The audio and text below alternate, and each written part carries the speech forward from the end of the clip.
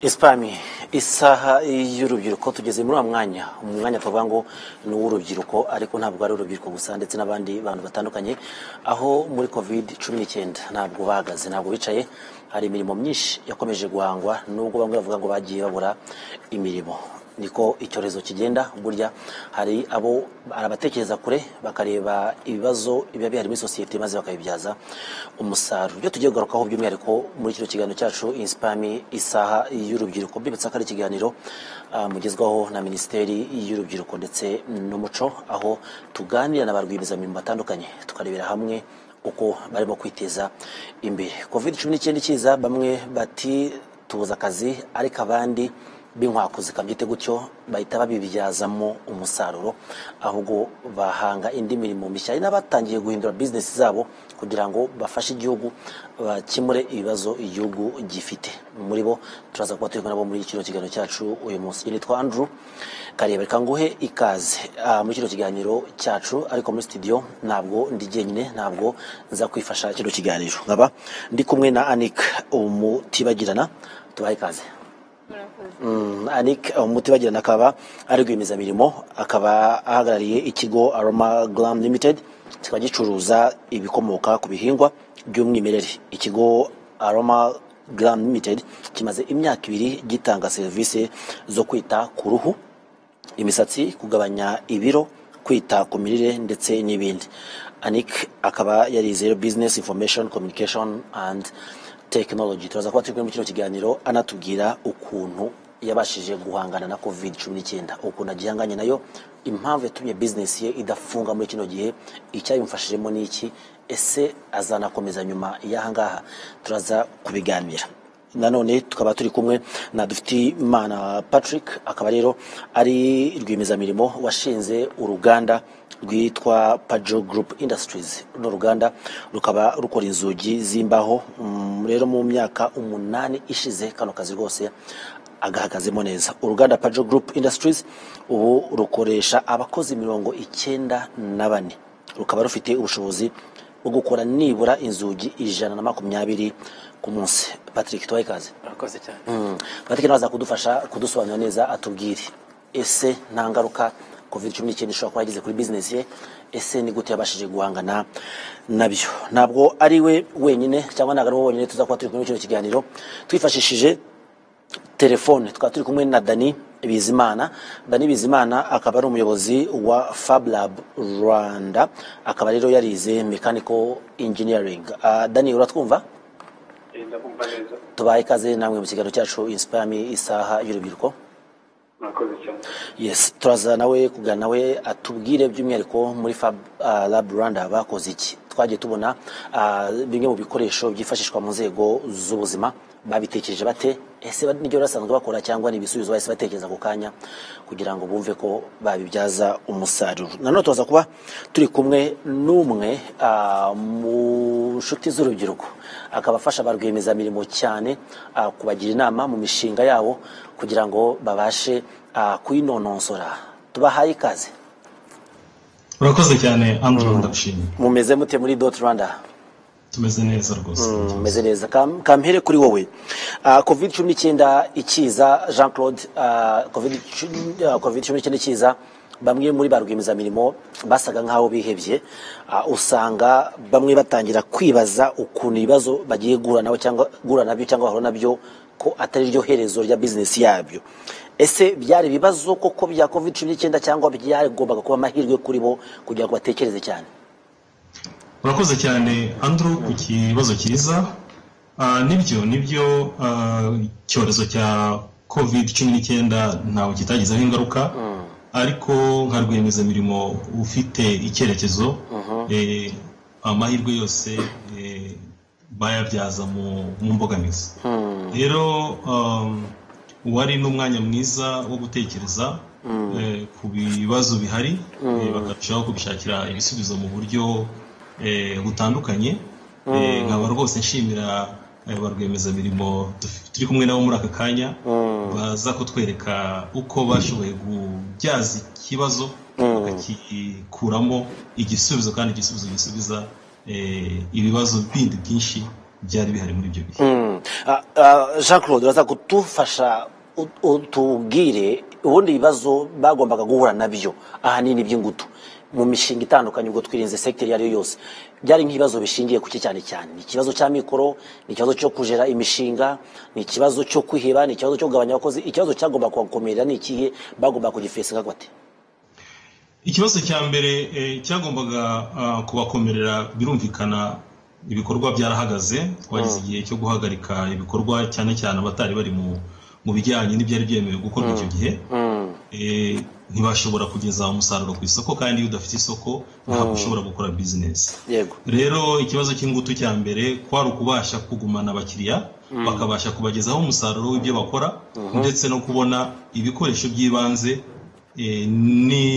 n'imbaraga zindi zikenerwa kugira ngo iyo business ishobore gukomeza gukora, igeza umusaruro ku isoko ariko ibona n'ibyo gukoresha. Rero ikibazo gikomeye cyari kiri kubona ibikoresho ndetse no kugumana abakiriya no kubasha kuganira nabo kugira ngo bashobore kubagezaho ibyo bari bakeneye bitandukanye. Ikindi ariko cya kabiri cyari kijyanye ahanini n'urwego iki cyorezo cyafashweho, kuko hari mwarabyumvise mu bitangazamakuru bitandukanye, hari harimo gishyira ku rwego ku buryo rwiyemezamirimo udahagaze rwose udafite imbaraga ashobora gucika intege cyangwa se agatakaza icyizere ku buryo business ye yavaho ayireka cyangwa se akanayihindura nta n'indi mpamvu igaragara. Rero amakuru bahabwaga turashimira cyane abafite mu nshingano zabo urubyiruko ko bakomeje kubaba hafi bakabaha amakuru ajyanye n'ibiri kuba, ndetse bafasha kurushaho gukomeza kuguma muri urwo rugendo nubwo byumvikana ko hari abo byagizeho ingaruka. Claude, uti kugumana abakiriya, ubundi baza abakiriya babo kuko usanga kenshi no mishinga y'urubyiruko badashobora ku identifyinga abakiriya babo. Kugumana abo bantu mu gihe cya covid icyo ni kimwe, kubamenya ni ikindi. Nibyo business cyangwa se ubucuruzi bugira, nabyita ko bugira nk'ibyiciro nka bibiri. Hari startups, business igitangiraho umujene bafite passion ari kubona ikibazo gihari, bona yabona igisubizo, agatangira urugendo rwe rw'igitekerezo akakidevelopa kikagera ku rwego rw'uko business ishobora kuba yagera mu rwego nyine rwa business ishobora kujya muri banki ikaba yahabwa amafaranga. Urwo rugendo rwose rero business ubundi kugira ngo ishoboke, nta business ishobora gushoboka utazi abakiriya bawe.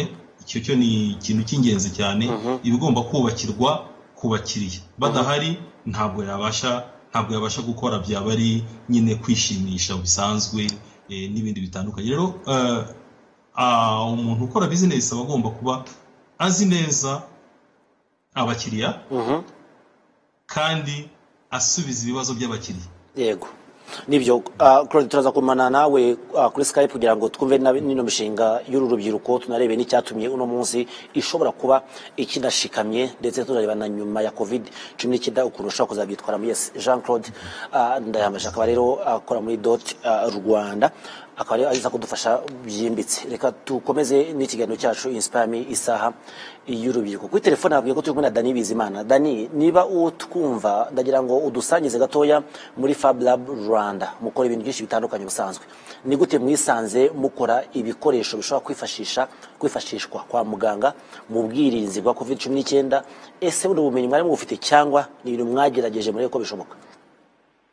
Murakoze cyane. Usanzwe muri Fab Lab ni lab ihanga udushya. So twarebye mu gihugu tureba ku isi hose, tubona ni twebwe dusa nkaho tutari guhanga udushya muri bino bya covid. Turavuga ati noneho ese ko tubona mu buzima ariho harimo imbaraga nyinshi, natwe reka tugira icyo twongeramo, cyane cyane ko n'imipaka yari ifunze. So tubona ari ibintu leta igomba gukura hanze, ariko turavuga ngo reka turebe ukuntu twabikora, cyane cyane ko abaganga rero byo bakeneye cyane. So byahise bituma noneho duhita tugira imbaraga nyinshi dukoresheje na network, dukoresheje na RBC nkaho ariyo yari ishinzwe kino gikorwa baradufashije tuhita tubikora vuba vuba. Nibyo barafashije mu bikora vuba vuba, ariko nanone nagira ngo udufashe tubwire nk'urubyiruko gutekereza kino kintu mwumvaga kino gitekerezo ujye mwakoraga mbere kukinjiramo neza byabasabye iki? Impamvu mbaze ngo byabasabye iki? Akenshi urubyiruko tuvuga ko dusaba amafaranga cyangwa dusabwa amafaranga kugira ngo twinjire muri business nshyashya. Mwe byabasabye iki? Ikintu cya mbere byadusabaga ubushake nk'urubyiruko, kandi no kumva ko hari icyo tugomba gufasha igihugu cyari cya mbere. Icya kabiri byadusabaga kuba dufite labu irimo imashini zifite ubushobozi bwo gukora ibintu bitandukanye, kandi twe turabifite. Ikindi cya gatatu byasabaga ubumenyi, skills, cyangwa se ubumenyi bw'ibanze bwo kuba twafaburika ibintu, kandi twari dusanzwe dufaburika ibintu. So byari byoroshye ko twareba aho ibindi bihugu biri gukora ibintu natwe tukaba twabikora hano iwacu. Nibyo turaza kugumana nawe ku murongo wa telefone kugira ngo tuze gusangira byinshi muri kino kiganiro. Tunashimira The New Times dukesha ayo mashusho Dani baramusuye. Ngaruke muri studio, ntabwo ndengagije abatumirwa ndi kumwe nabo.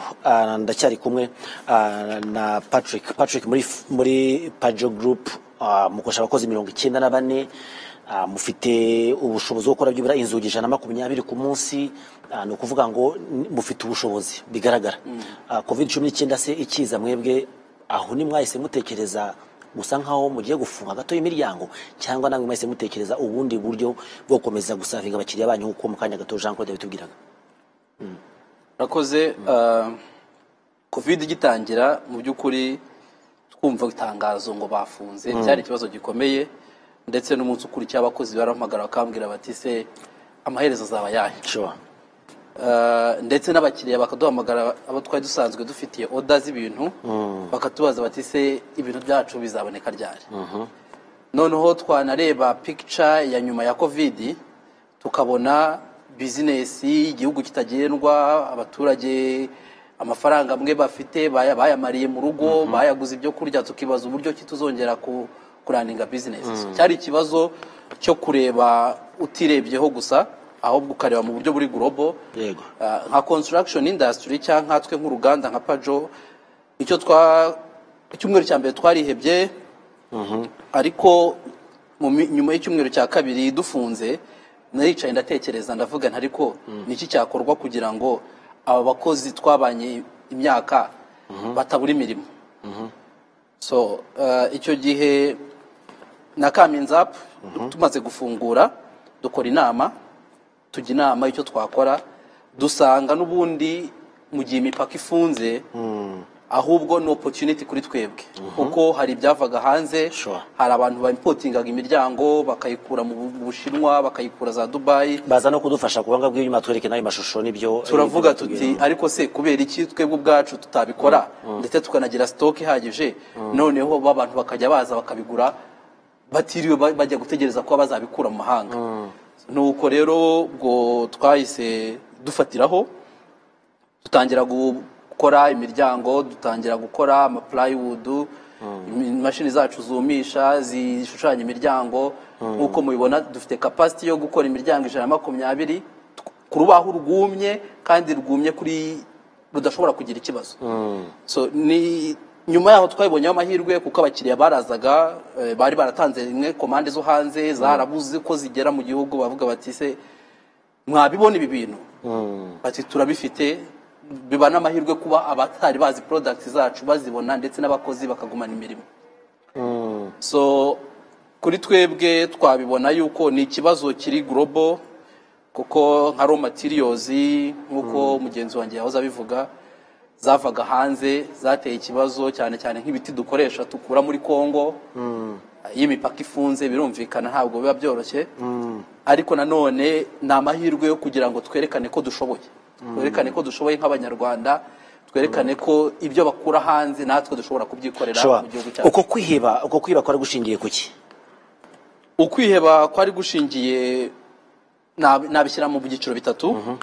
hari uburyo buri financial ni ukuvuga ngo turimo turareba target market yacu, abakiriya bacu ni bandi. Abakiriya bacu baracyafite ubushobozi, mwe murabaza ariko turabazi kuko business burya irabanza identifyinga ikibazo cyangwa se need ibikenewe, noneho ikamenya ni bande ngomba kubiha, ni ibihe cano ngomba kubinyuzamo mba savinga mbakemura ikibazo cyabo.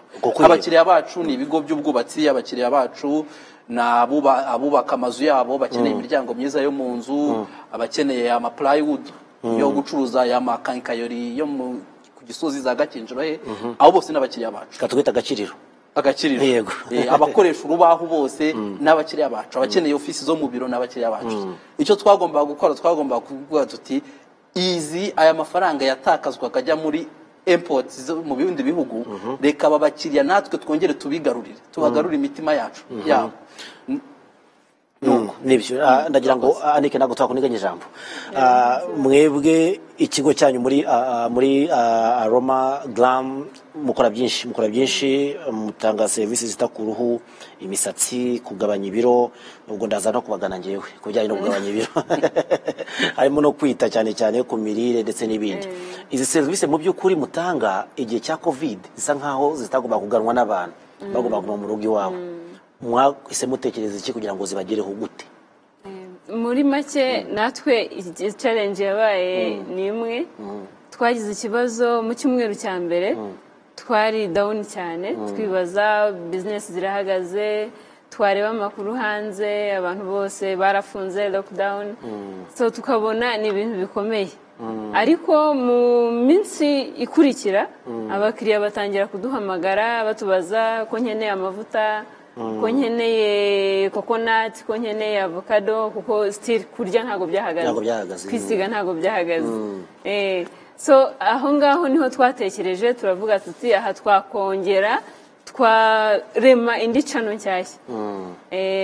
So mbere umukiriya yarazaga akadusanga, ariko twize inzira nshyashya aho twakoresha social media, aho twakoresha ikoranabuhanga tukabasha kugera ku bakiriya bacu. Dukoresheje website, dukoresheje delivery, home delivery.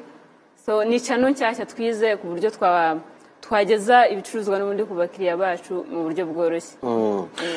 Jean Claude, niba ukinyumva ibyo ari byo byose ari ikintu Anike akomojeho gitumye nibaza uruhare rwa e-commerce muri kino gihe cya COVID-19 ndetse n'icyo urubyiruko rwagomba gukora kugira ngo bamenyekanishe ibikorwa byabo kandi bagirirwe icyizere nabo bagomba kubigurishaho, ariko binabagireho ku gihe kandi ku giciro barasanzwe bamenyereye. Uruhare rwa e-commerce bwa bucuruzi bukorerwa kuri murandasi byafunguye gute urubyiruko, cyangwa ntabwo birakoreshwa mu buryo byagombaga gukoreshwamo? Urakoze cyane Andrew, ndabanza gushimira ba rwiyemezamirimo babonye ibisubizo ku bibazo bitandukanye business zabo zari zigize kandi natwe twari tugize. Nibyo nk'uko bivuze, uruhare rwa e-commerce ni cyangwa se gucuruza wifashishije ikoranabuhanga niho tugana, niyo nzira kuko nk'uko mubibona ubucuruzi bwinshi, ibigo bikomeye bitandukanye baragenda badufata tugerageza gukoresha ikoranabuhanga ndetse twaranabishishikarijwe. Rero iki gihe ni igihe cyo gutekereza uko twagabanya umwanya dutakaza turi gushaka abakiriya ndetse turi no kujya gushaka ibikoresho aho biba biri hatandukanye, cyane ko n'igihugu cyacu kimaze gutera imbere mu ikoranabuhanga, wa internet rwose iragera henshi hatandukanye, ku buryo urubyiruko nta yandi, reka mbyite gutyo, nta yandi mahitamo ahari atarayo kuyoboka ikoranabuhanga, tukajya tubasha kugura ibicuruzwa byabo, niba ari intebe, niba ari izi produit nziza nikacuruza bira bikoresho byo muri Fab Lab ndetse n'ahandi, tukabasha kuba twabibona mu buryo bworoshye kandi no tukanabyishyura mu buryo bworoshye, bikanatugeraho nk'uko Yannick bivuze home delivery, bikatugeraho bitadusabye ko tubanza guhaguruka tujya kubishaka aho biri hirya no hino mu maguru. Rero rwose niho tugomba kwerekeza, nta yandi mahitamo, tugomba rwose kwimuka tukajya ku ikoranabuhanga investment nk'uko dukora ishoramari mu mamashini y'inganda zacu cyangwa se ishoramari mu bakozi rwiyemezamirimo mwiza w'ejo w'uyu munsi ni uri bukore ni ishoramari. Iki cyizere Claude, duhuriye mu mishinga myinshi y'abarwiyemezamirimo nge nawe tuzi ibibazo biri mu mishinga y'abarwiyemezamirimo mu by'ukuri, aho nagira ngo tugaruke ku kino cyizere kiri hagati y'umukiriya na rwiyemezamirimo ku bijyanye na karite binagomba kumuha. Twavuga ko ari wo wari umwanya muri covid kugira ngo byibura uno rwiyemezamirimo abashe kubaka icyizere hagati ye n'umukiriya, aho kugira ngo ajye amuha ngo nashaka bigure cyangwa rorere. Habayemo iki kugira ngo byibura habeho iyo connection? Barwiyemezamirimo bacu cyane cyane nk'abanyuze muri Youth Connect n'izindi programme zitandukanye ziswi, ndakeka ko imyumvire ya nibashaka babigure cyangwa barorere ntabwo bakiyifite rwose. Nibyo kubashimira, ariko nkuko babivuze kuba hari amasoko amwe n'amwe yo mu karere, yego kwagura amasoko ni ngombwa, atarabashije kugera ku isoko ryacu ry'imbere mu gihugu kandi ariho dufite abakiriya. Wari umwanya mwiza, uracyari n'umwanya mwiza wo kugira ngo icyizere gikomeze kubakwa nk'uko mwabyumvise kuri business iriya yo gukora intebe, kuntu abakiriya ubwabo baje kubabaza bakababwira bati ese nibi mushobora kubikora, kandi bari bamenyereye kuzitumiza hirya no hino mu bihugu biteye imbere. Ariko ikigaragara cyo kubaka icyizere bijyana n'ubwiza bw'igicuruzwa uri guha umukiriya n'ikibazo afite uri gukemura. Ntabwo rero ari nushaka ubigure cyangwa urorere, ntabwo ari iyo ntabwo iba ikiri business, bayahinduye isura. Umukiriya ni umwami, ariko agura ikintu kubera ko kigiye gukemura ikibazo afite. Nibyo urakoze Jean Claude, tuzakomezanya nawe tuganira tunarebera hamwe tunabagira inama barwiyemezamirimo bacu kugira ngo bakomeze bateze imbere ino sekiteri yo guhanga imirimo. Dani, uracyatwumva? Ndagira ngo udufashe ibijyanye n'ibikoresho. Raw materials zirakenewe cyane, kandi aho zagombaga guturuka wagombaga gusanga kenshi imiryango isa nkaho ifunze. Kino kibazo mwe n'inzego zitandukanye ugarimo RBC ndetse n'abandi ko nibo bakiriya bawe uno munsi, byo mwabyitwayemo muti? Twebwe byasabaga ko tureba ibiri hano mu gihugu. Izira face shield cyangwa mask twakoze zifite ubundi buryo zishobora gukorwamo. Twagomba gukoresha 3D printing, ariko kubera ko ikibazo cy'imipaka cyari kiriho, twashatse ubundi buryo twabona iziri hano mu gihugu kandi tukazibyaza umusaruro. Ubwo rero twahise company zina ari nizo twakoresheje. Kugeza n'ubu nta kintu kimwe dukura hanze, byose biri hano mu gihugu. Ariko bitabujije ko hari abandi bantu bahuye n'ikibazo cya materiyeri, ariko twebwe twarebye ibintu bishoboka mu gihe kirambye, ko ntabwo twari tuzi igihe lockdown izamara, kandi byari ibintu bikeneye tugiye gukora. Niyo mpamvu twarebye ibintu biri ku isoko. Ugereranyije na production yanyu, mu capacity yanyu ingana gute? Ese mukoresha abakozi bangana gute? Unatubwire na abantu mwari musanzwe mukorana muri Fab Lab cyangwa byabaye ngombwa ko muri recruit abandi twumve ko mwana hanze n'imirimo? Twari dusanzwe dufite abantu dukorana nabo, ariko kubera twari twongera production, ubu turakora production ya face shield 500 ku munsi. Byabaye ngombwa ko dushyiramo abandi bakozi bagera muri 5 bashyashya kugira ngo tubashe kugeza kuri production twari dukeneye. Byahanze imirimo, uretse no ku bakozi twashyizemo ahangaha, n'abantu bacuruzaga zino product hari ibindi bintu bazikoreshaga, ariko twazibyaje muri musaruro mushyashya. Bitumye nanibaza ku bijyanye n'ibikoresho watubwiye ngo 100% mwahisemo gukoresha ibiri hafi yanyu, ubwo n'ibikorerwa mu Rwanda. Ikijyanye n'ubuziranenge abo mwakomanze ntabwo byigeze bibagora, kuko akenshi imishinga y'abarwiyemezamirimo usanga bagaka ku kintu kijyanye n'ubuziranenge. Mwebwe mwabyitwayemo muti? Iyo ari produit nshyashya, akenshi noneho ijyanye iri mu by'ubuzima bijyanye no kurinda abantu, akenshi nyine bigomba kuba byitondewe.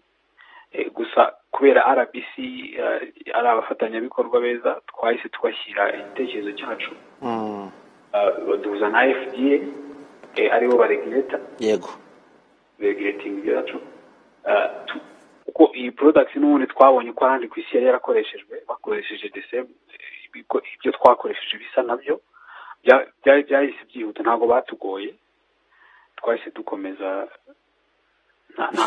nta ngorane nibyo Dani turazakomezanya nawe kuri telefone ndagira ngo tugaruke muri studio gato Anike ku bijyanye noneho n'abakozi mukoresha mwebwe hari ikintu Patrick yakomojeho ati umukozi yatangiraga kukureba nawe ukabura icyo umubwira kuko ntabwo uzi ndiba uzamusiza cyangwa uzaguma nawe ntabwo mu by'ukuri uzi uko production yaza gukomeza wowe ubusanzwe capacity y'ibyo ucuruza cyangwa se ukora production yawe ingana gute ese niyo mwakomeje cyangwa habayemo kugabanya ni ukuvuga ngo mu gihe cya lockdown igitangira production yagiye hasi cyane ndetse na sales zijya hasi kuko twari tutarabona uburyo buhamye cya gisubizo gihamye cy'uburyo cyitwa keeping up our sales n'abakiriya ariko abakozi leta yadufashije yavuze ko aho umukoresha yakumvikana n'umukozi hanyuma bakareba uburyo muri ibi bihe bikomeye babasha gukemura ibibazo abakozi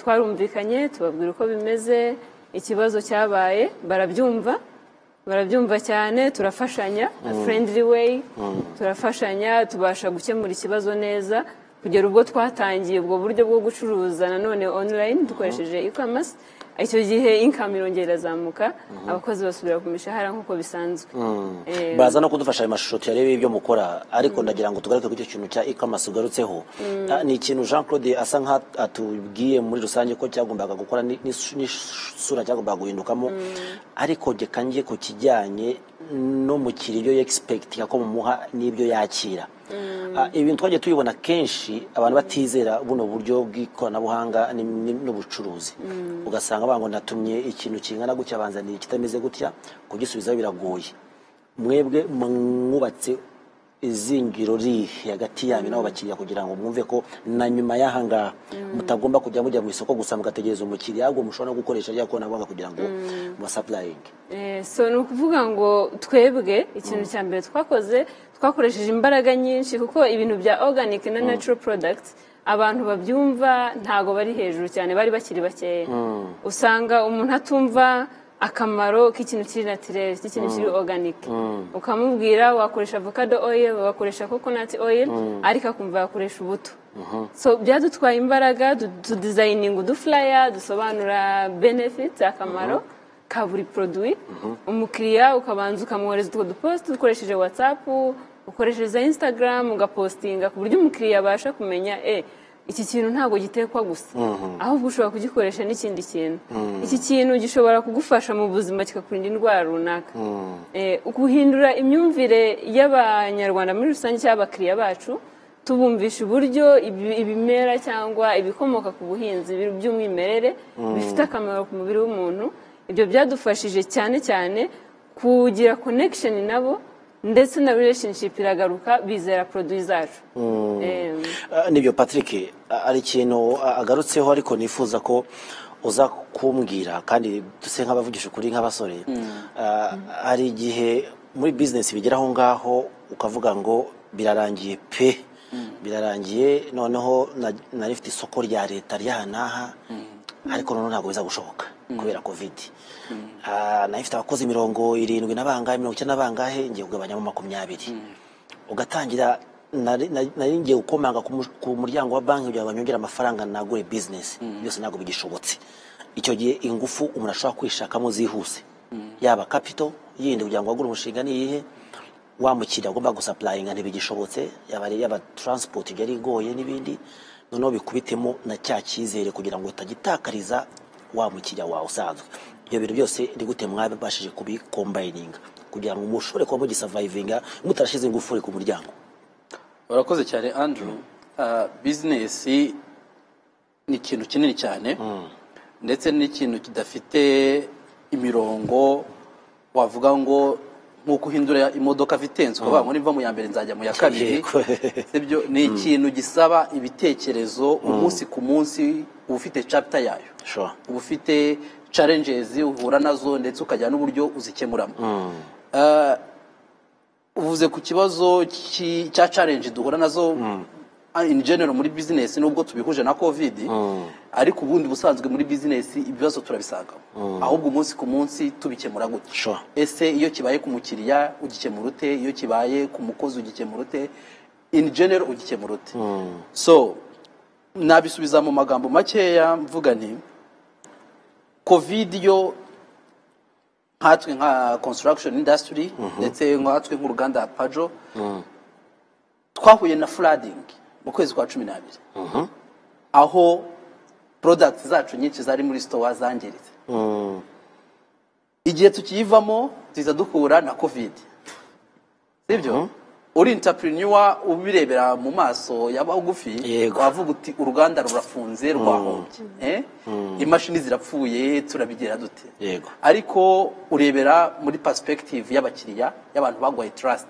kavuga uti aba bantu ko banyizeye ngewe nakora iki sibyo ese what is the priority ni yihe moving on icyambere ntabwo uruganda rwakora rudafite abakozi ntirwakora rudafite imashini izo ni priorities za mbere ikindi cya kabiri nuko whatever challenge wahura nayo muri business wa approaching umukiriya cyangwa se uka approaching undi wese ukayimubwira mukuri arakumva so icyo rero navuga in general no mu bayang entrepreneurs cyangwa se aba rwemeza-mirimo bakiri bato ni honesty mu byo bakora wahura na challenge ukayi-expressing as challenge sibyo ndetse kandi abantu baba bari ready ko bagufasha back kuri point ya covid kuri twebwe abantu bagiye mu ngo barabwira bati muzaya mukora mu shift cyumweru kimwe ikindi cyumweru bageze mu rugo bayisanga bafite ibitanda bafite n'intebe zo muri salo ntabwo bafite office yari opportunity kuri twebwe kuko abantu benshi baje bavuga bati mudukorera office yo mu rugo mudukorera ama office yo mu rugo tujye kujya dukorera mu rugo iyo yabaye opportunity kuri business yacu ikindi nanone nuko twabashije gukipinga abakozi bose bakajya muri mood nziza abantu bajyaga ndatanga urugero nka company bita Ijebat aho bumvaga ko hari product bagomba gukura hanze mu mahanga nziza cyane ariko bakavuga bati oya ntabwo twari tuzi ko ibintu bihari aho Pajo kuvihari mu Rwanda niho tugiye kujya tubigurira na hari nka ambasade zagiye zisanzwe zabyo zibituma hanze ni opportunity kuri twebwe ndetse ahubwo tuyibona nka opportunity cyane mu gihe kizaza aho noneho tutazirimitinga tuvuga yuko hari specific person tugomba gusavinga ahubwo tuzanarenga n'imipaka tukajya no mu bindi bihugu bya Afrika duturanye tukabiha mu gihe China ifunze mu gihe Dubai ifunze tukaba product as long as zifite quality Dani niki mwamenye ko mushoboye muri covid-19 mutari muzi ko gishoboka ikintu cya mbere twamenye ko dushoboye ntabwo twari tuzi ko dushobora kujya muri secteur ya medical cyangwa se mu buvuzi uko mbere muri secteur yose twakoranaga na entrepreneurs nta nimwe twiye tujya mu buryo bujyanye n'ubuvuzi ikindi cya kabiri ntabwo twari tuzi ko dushobora gukora product yakenerwa ku isi hose kuko izi product zarakenerwaga mbere y'icyorezo kitaraza cyane cyane ko abadentiste surgical doctors babaga bari bazikeneye kugeza ubu ngubu dusa nk'aho twe muri East Africa turi kuzikora gusa kuko ibindi bihugu biracyazikura hanze nk'uko mugenzi wanjye yavuga natwe turashaka kugerageza uburyo twarenga imipaka tukazigeza hanze ni ibintu byo kwishimirwa ku buryo twakoze product natwe tutakekaga ko yaba igeze kuri iyo level yo kuba yajya ahandi hatari mu Rwanda usibye icyo kintu ukomojeho uvuze mutari muzi ko mushoboye cyabigishije iki kuko urubyiruko ruri hanze ahangaha benshi bategereje ko ari ibintu bigomba kubakorerwa mwe byabigishije iki ese murabona nyuma ya covid-19 ari iki mushobora gukomeza gushyiramo ingufu cyane ugereranije n'ibyo musanzwe mukora byatwigishije ko urubyiruko rudashobora kuba rwasigara inyuma haba mu bibazo cyangwa se mu bindi bintu urubyiruko iteka rugomba kuba hari ikintu rugomba gufasha igihugu cyangwa se abandi bantu ikindi kintu byatwigishije ni uko aho iyo ibibazo bije ahubwo entrepreneurs tugomba kuba ari opportunity zacu zo kuba hari ikindi kintu twahindura mu busanzwe yaba muri business cyangwa se yaba mu buzima bw'abantu. Kandi turateganya yuko tugiye kwidevelopa kuko urebye iyi nza tugiye gukora tugiye kuzajya dukorana no mass production tunaguke. Twabonye ko dushobora kwaguka nyuma y'iki gihe twakora n'ibindi bintu bitari ibi ngibi mu zindi secteur. Anike, nawe kino kibazo numva aricyo nifuza kukubaza, niki mwize mutari muzi ko gishoboka mu gihe cya COVID-19? Kuko barwimiza birimo benshi tumaze iminsi tuganira nabo baravuga ngo COVID yego ni icyorezo, ntabwo twakwishimira ngo icyorezo cyaraje, ariko nanone ati byaduhaye amahirwe turicara dusubiza amaso muri business dusanga ibi yaraburagamo. Mwe mwize iki cyane gikomeye? Kuvuga ngo ikintu twize nka Romagram nuko iyo ikibazo kibaye gikomeye cyane nka COVID nk'ukuntu yaje ifite imbaraga, aho kugira ngo ufate umwanya munini ureba kuri negative side y'icyo kibazo, byacitse byagenze gute turapfuye, ahubwo wakoresha uwo mwanya wowe ureba ese ni zihe resources mfite, ni zihe opportunity ihari, nihe strength dufite nk'iyi company ku buryo twabasha kurwanya izi challenge, ku buryo twakomeza inzira twari turimo, ariko utavuye mu murongo ngo umare igihe utekereza kuri negative effect z'ikibazo cyabaye.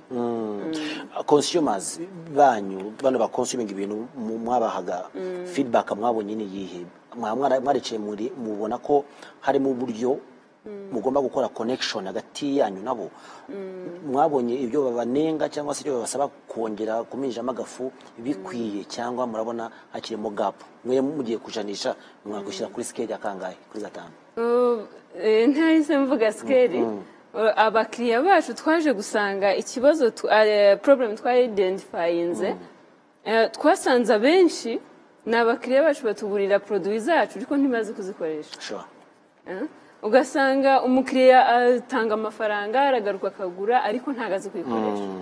Icyo ni nacyo kibazo benshi batugejejeho muri karantine, baragiye benshi bararya barabyuha. So dusanga ikibazo abenshi bafite icyo kibazo, ni gute nagabanya ibiro, ni gute bakumva ntago ari maji. So twebwe icyo twakoze, twafashe uwo mwanya turavuga tuti hari uburyo twatanga produit ariko tukajyana after sales services. Uburyo ki wagira niyo service ubuntu ukigisha umukiriya uburyo ki yakoresha iyo produit akagira ubuzima bwiza, iyo produit ikamukorera akamaro kose akagakoresha, kandi akagira ubuzima bwiza atiriwe agura produit 1000 cyangwa ajya mu makemikoza amwangiriza ubuzima. Warumbaje ngo scale twakwishyiraho kuri relation n'abakiriya? Yego. Okay. So aho tugeze habayemo improvement nk'iya 70%. Habayeho twabuildinze connection na relationship n'umukiriya ku rundi rwego rutandukanye n'urwo twari turiho mbere. Jean Claude, bano barwimiza mirimo baratanga icyizere, sinzi niba ari yumvise ngenyine cyangwa nawe twemeranywa, kuko uhagarariye abafatanyabikorwa bakorana cyane cyane n'urubyiruko rwihangira imirimo, ariko ndagira ngo umfashe unsobanurire icyo mubateganyirije muri bino bihe bya COVID-19, kuko ashobora kwicara akavuga ngo okay, maze iminsi mfite isoko nigeye muri mu gukora, abandi bose barafunze, birahagije, kumva kadukoresha mvugo yacu tujya dukoresha y'urubyiruko akumva yagezeyo. Niki mubakorera mwe mubafasha kugira ngo mu gihe cya COVID-19 bumve ko bagomba gukomeza? Urakoze barwemeza mirimo rwose, Aroma, Pajo, Fablab ndetse n'abandi benshi bari ahantu heza ho kwishimira. Bari ahantu heza ho kwishimira kuko ibibazo turimo bo babifashe nk'ishuri. Iri ni ishuri, kandi rwemeza mirimo mwiza ahora mu ishuri, ahora yiga, yiyongera ubumenyi, akemura ibibazo by'abakiriya uko babimusabye, afata neza abakozi. Mwumvise Pajo ukuntu rwose yaraye adasinziriye ari gutekereza cyane abakozi be, niyo mpamvu urwego agezeho uyu munsi nk'uko yabitubwiye ari urwo kwishimira. Rero iki kigero cyiza no kuba ibi bibazo byaraje bakabibona nk'amahirwe cyangwa se bakabibyazamo amahirwe mu buryo butandukanye, ni ikintu cyo kwishimira cyane. Warumbaje uti rero abafatanyabikorwa mu iterambere ry'urubyiruko turabateganyiriza iki? Uruhare runini ni urwabo, uruhare runini ni urwaba rwiyemezamirimo. Bagomba gukomeza kumva ko ugufasha cyangwa se uwakira inzira urimo uba wabanje kumwereka aho uri nuko watangiye. Rero mpereye kuri ko habanza ibikorwa birigaragaza bikahamagara abafatanyabikorwa batandukanye, ariko natwe mu nzego zitandukanye, abafatanyabikorwa batandukanye, nibyo uruhare rwacu rurahari. Turakomeza ubufatanye kuko turafatanya nyine nabo mu buryo butandukanye, mu mishinga n'urugendo bafite rutandukanye. Tuzakomeza tubashyigikire kandi rwose bumve ko uretse n'abafatanyabikorwa n'igihugu cyacu ndetse n'ubuyobozi turabashyigikiye cyane. Ntabwo tuzemera ko covid ndetse n'ibi bibazo byabayeho bibaherana. Icyo rero tukazakigira inshingano zacu nk'abafatanyabikorwa birumvikana, ariko nanone nabo ubwabo bashyiraho akabo, bagakomeza kugenda bagahangana n'izi mbogamizi, barushaho kuzizanamo ibisubizo, kandi ibisubizo biza bikemura ibibazo hirya no hino. Nibyo Claude, ariko se ni gute bashobora gusavayivinga noneho nyuma ya covid-19? Kuko abenshi wenda baraza kutubwira n'icyuho cyabayemo mu bijyanye n'amafaranga, wenda Patika agira icyo tubwiraho na Anike. Ni gute bashobora kuzasavayivinga nyuma ya covid-19? Abenshi bashobora kuzagana ibigo by'imari. Ese niba bigana aya mafaranga ni hihutirwa bashobora kuzashora? Icya kabiri, wari usanga afite ideni wenda rya banki akaba atarakoraga umunsi ku wundi kugira ngo abashe kwishyura igihe. Uyu we iki cyuho kirimo ndi gute yarakwiye kubyitwaramo kugira ngo asavayivinge nyuma ya covid? Uburyo bwa mbere bwo kubasha kwitwara muri iki kibazo ni kuba abanyakuri. Patrick yabivuze, kuba abanyakuri bagatanga amakuru y'igihari, y'igikenewe cyangwa se ibibazo bafite, kuruta gutanga amakuru atariyo. Kandi noneho ntibabigire ibyabo, ntibabihishe, ntibabigire ibanga, ahubwo bashyira ibibazo byabo aho bigomba kuba bigezwa. Ngira ngo warabibonye ko nka Minisiteri y'Urubyiruko n'Umuco ifatanyije na UNDP ko hari amakuru bamaze iminsi bakusanya ibibazo bitandukanye bahuye nabyo, kugira ngo bashobore kuba baganira n'izindi nzego ndetse n'abafatanyabikorwa mu kubasha gushaka ibisubizo cyangwa se kubasha kubafasha kwifatanya nabo muri urwo rugendo. Kuko nibyo koko hari proje zahagaze, hari business zahagaze, hari wari ufite igitekerezo cyiza wenda kikiri mu igerageza, hahita abona ko birangiye kirahagarara. Hari n'abari kubona ko nta bundi buryo bagomba kubona amafaranga, ariko mu by'ukuri ni ibyiciro bitandukanye. Ibi byiciro byose bitandukanye, twibutse ko kandi twibukiranye ko byose bigira uruhare mu iterambere ry'igihugu, muri ekonomi y'igihugu uretse na ekonomi yabo ubwabo. Rero ntabwo mpamya ko twakwemera ko imishinga myiza twari dufite y'urubyiruko isubira inyuma cyangwa se igahirima, kandi natwe ubwacu tubifitemo inyungu kugira ngo dushobore gukomeza guteza imbere. Nibyo Claude, nibyo tuza no kwisegura ku kibazo cy'ijwi ritameze neza, ariko ubutumwa twabwumvise. Patrick, ikibazo narimbajije Claude nifuza ko ugiye cyo bitubwiraho kugira ngo surviving nyuma ya covid-19 mwongere mukore, birasaba kuzafata ibyemezo bikarishye kandi binihuse kugira ngo mudasigara mu iterambere. Tugaragariza icyo cyuho kirimo uno munsi ni ikihe, unatubwire n'icyo mwiteguye gukora nyuma ya covid-19.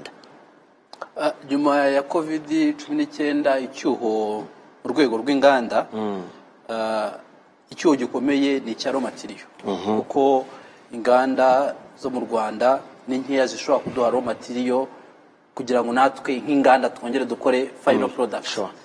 So icyo ni icyuho kizagaragara. Raw material tuhite bya bikoresho by'ibanze. Raw material ni bya bikoresho ho mu mwuga wacu, ubwubatsi, ubaji nk'izambaho zambaho zaturukaga muri Kongo zaturukaga hehe mu Bushinwa y'ama PVC film dukoresha ama furnitures cyangwa se ama MDF izo nizo raw material noneho tukavuga tuti ariko se ko hari igihe kizagera n'ibyo dufite bigashira tuzabyitwaramo dute cyangwa se ko n'u Rwanda covid yagabanyije umurego ariko bamugomba kubikura wenda aho ikiriyo tukavuga ikiriyo tukavuga tuti tuzabyitwaramo dute icyo twamaze kubona nuko duhita dutekereza indi alternative ese mu gihe kino kizaba kidahari tuzaba turimo turatanga iyi product kuri market ese tuzavaho ntabwo tuzava ku isoko kuko hari trust y'abantu batugiriye hari abantu batuzi ko dukora ibi ntabwo tuzava ku isoko ariko se tuzatanga iyi product nihe nidi ikenewe ni iki kintu kitari ku isoko kidahari twebwe dushobora kuba twakeinvestingamo so kuri side ya Pajo Group muri gihe cya covid igihe nakubwira ngo ntabwo naryamye naratekereza ndavuga ariko business birashoboka burya ko ushobora kuryama mu gitondo ejo ibintu byahinduka ese byakakwiye kugenda bite abana banjye se bazapfa ese abakozi nakoreshaga bizagenda bite nibwo hari idea twari developed ya technology payment uburyo bwo kwishyura iki gihe twadevelopye product twa Pajo Pay aho izafatanya na mobile money kuba abantu bashobora kwishyura bakoresheje icyo bita barcode cyangwa se QR scan ukaba ushobora kujya ahantu ukishyura service ugahita scanning ugahita wishyura ako kanya iyo ngiyo ndakeka muri ino October izaba irangiye hakaba n'indi twadevelopinze yitwa Pajo Go. Pajo Go ni product ikoreshwa nk'uko bakoresha move ushobora kubukinga imodoka ushobora gutega moto ukoresha technology ndetse ukanishyura mbese twabaye diversity mu kuba twashobora kuinvestinga muri technology tureba ikibazo kiri mu Rwanda tureba opportunities ziri mu Rwanda turavuga tuti why not nimbo handi bikorwa kubera iki twebwe hano tutagira gute tutabikora ko dukoresha urubyiruko rukaba ari rutoya ese kubera iki tudakomeza kugira ino market segment yacu tukayongera mukayagura bwo n'imirimo benshi bashaka creating imirimo myinshi nibyo Dani tumutogana ku musozo ndagira ngo umfashe utubwire icyemezo mwumva n'umurongo mwumva mwihaye mushobora kuzakomeza nyuma ya COVID-19 kuko ntabwo mwicaye gusa mukora uno munsi zino shields ariko munarateganya ko na nyuma ya COVID-19 ariyo muzakomeza gukora taking tough decisions difficult decisions ni ikintu kimwe kigaragaza rwemeza mirimo ni kimwe mwiteguye cyane ko turi mu bihe by'icyorezo twari dufite projet 3 twari dukorana ikindi cyuma cyongera umwuka w'abarwayi ariyo bita ventilator so iyo twayikomeje ikaba izagomba kuba iri byibuze munsi ya miliyoni kuko mu ndi bihugu yaguraga $16,000 by'idolari rumba amafaranga menshi turi gukora iri munsi ya miliyoni ariko bitabujije ko n'undi abakiriya twagiraga muri interior design mu zindi sector nabo turacyabakorana nabo kandi turagereza guhindura service tukazikora nk'uko twazikoraga mbere n'ubu turacyaba service nubwo twinjiye muri medical cyane ariko n'ubundi turakomeje decision zaracyari zazindi aba entrepreneurs turacyabakira benshi bafite ibindi bitekerezo ubusanzwe ariko cyane tech ifasha igihugu ifasha n'isi yose niyo hantu tugeze ubu ngubu we forward yanyu ni yihe urebye ikibazo gikomeye imipaka ikomeje gufunga twasanze dufite ikibazo cya packaging kuko ntago watanga produit itari packaging kandi stock yanyu yabaga ari nkeya kandi wasangaga kugira ngo ari ukuzikura mu Bushinwa ari ukuzikura muri Kenya none ubu byarahagaze nta nubwo wavuga ngo nategereza bafungura kuko ureba igisubizo kirambye so niyo mpamvu n'abafatanye bikorwa bacu Kaso brand ariyo Heritrust Limited twavuze ni gute twakemura iki kibazo kizadushyira hasi cya packaging hanyuma dutangira projet nshyashya ya recycling aho ya macupa yose n'ubundi yaraje mu gihugu ntaho yagiye ari mu gihugu ari mu baturage kandi yangiza ibidukikije so niyo projet ubu ngubu turi gushyiramo imbaraga ni buryo ki ayo macupa yaba recycled and then akaba yatunganywa ku buryo buhagije agasubira ku isoko. Yes, kambashimire cyane birumvikana akaryoshye ntabwo gukora mwitama. Iyi ni imishinga y'urubyiruko, ibi ni ibisubizo bashatse kandi ntabwo bemeye ko COVID-19 ibakomamo nkokora kugira ngo bafunge imishinga yabo, ahubwo bahisemo gushaka ibisubizo by'ibibazo igihugu gifite. Guma mu rugo Youth Challenge irakomeje, ni za video ngufi ushobora gukora maze ukazitwohereza kuri nimero ya telefone mu kubona kuri screen hasi, ariko iyo video dukeneye ni video igaragaza ibisubizo uzanye cyangwa se n'icyo uri gukora uri mu rugo muri no minsi. Cyane ndabwira urubyiruko bashuti banjye biga muri kaminuza ndetse na secondaire ndetse n'abandi bafite barwemiza mirimo, tugaragaze produit uri mu gukora, tugaragaza icyo uri mu gukora, filima akantu gatoyo tutaye kwijwi cyangwa se ishusho karite yayo, maze utwereke icyo uri mu gukora ariko gifite igisubizo kije gukemura mu bibazo societe ifite. Reka nshimire dufite Imana Patrick ku mwanya duhaye, nashimire cyane Anika Umutibagirana, yego nanone nshimira cyane Dani Bizimana twakuye ku telefone. Murakoze cyane. Yego nanone nshimira Jean Claude muri .Rwanda. Turashimye cyane Jean Claude. Murakoze cyane. Yes, ikiganiro Spam isaha y'urubyiruko, nitwa Andrew Kariba, munogerwe n'izindi gahunda zose televiziyo Rwanda yateguriye.